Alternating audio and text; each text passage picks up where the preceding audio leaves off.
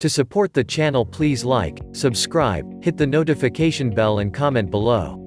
German philosopher and revolutionary socialist Karl Marx published the Communist Manifesto and Das Kapital, anti-capitalist works that form the basis of Marxism. Karl Marx began exploring sociopolitical theories at university among the young Hegelians. He became a journalist, and his socialist writings would get him expelled from Germany and France.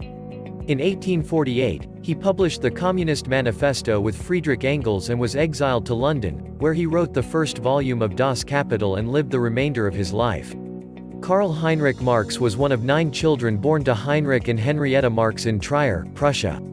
His father was a successful lawyer who revered Kant and Voltaire, and was a passionate activist for Prussian reform. Although both parents were Jewish with rabbinical ancestry, Karl's father converted to Christianity in 1816 at the age of 35. This was likely a professional concession in response to an 1815 law banning Jews from high society. He was baptized a Lutheran, rather than a Catholic, which was the predominant faith in Trier, because he equated Protestantism with intellectual freedom. When he was 6, Karl was baptized along with the other children, but his mother waited until 1825, after her father died. Marx was an average student.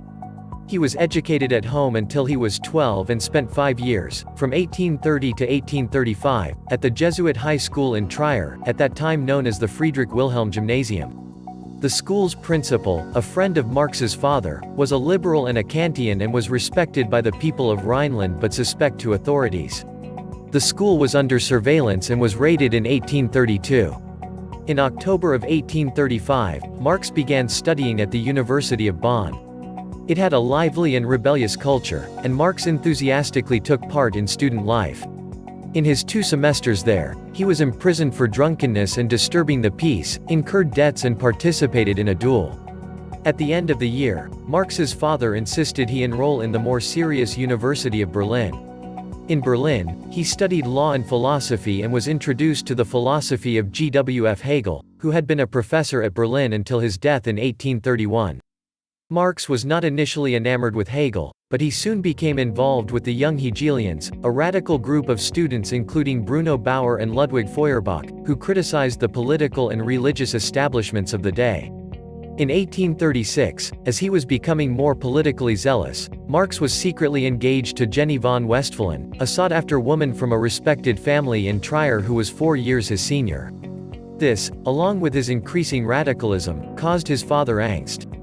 In a series of letters, Marx's father expressed concerns about what he saw as his sons' demons, and admonished him for not taking the responsibilities of marriage seriously enough, particularly when his wife became from a higher class. Marx did not settle down. He received his doctorate from the University of Jena in 1841, but his radical politics prevented him from procuring a teaching position.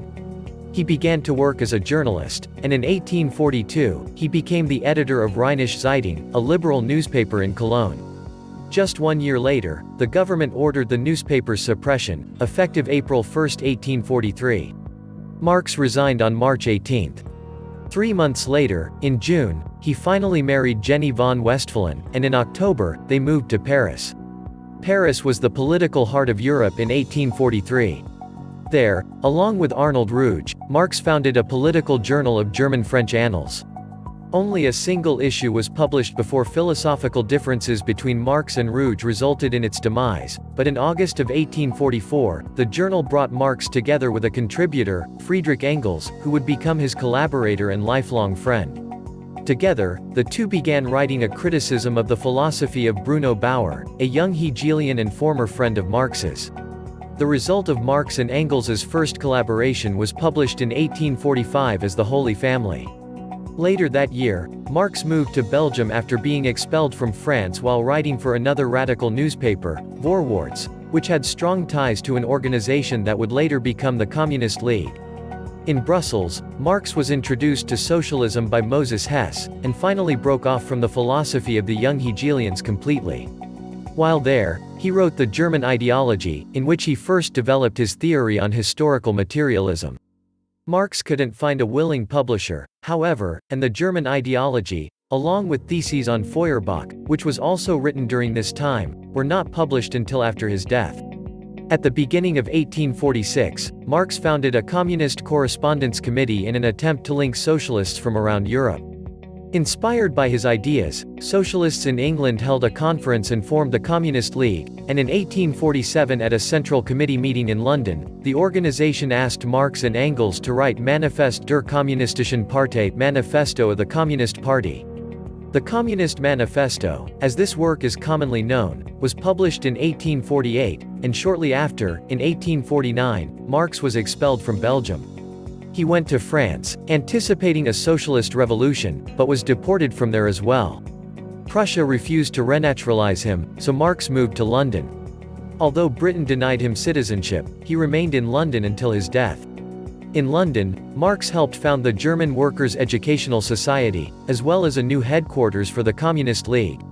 He continued to work as a journalist, including a 10-year stint as a correspondent for the New York Daily Tribune from 1852 to 1862, but he never earned a living wage and was largely supported by Engels.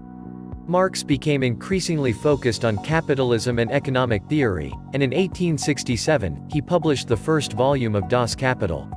The rest of his life was spent writing and revising manuscripts for additional volumes, which he did not complete. The remaining 2 volumes were assembled and published posthumously by Engels. Marx died of pleurisy in London on March 14, 1883. While his original grave had only a nondescript stone, the Communist Party of Great Britain erected a large tombstone, including a bust of Marx, in 1954. The stone is etched with the last line of the Communist Manifesto, "Workers of all lands unite," as well as a quote from the Theses on Feuerbach.